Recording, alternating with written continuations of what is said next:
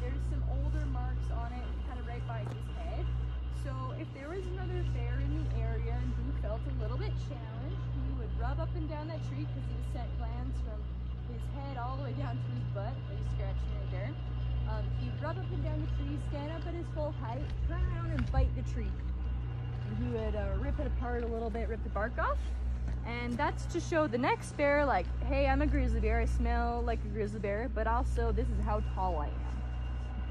So you should be scared and turn around because I'm big. Yeah, hey buddy.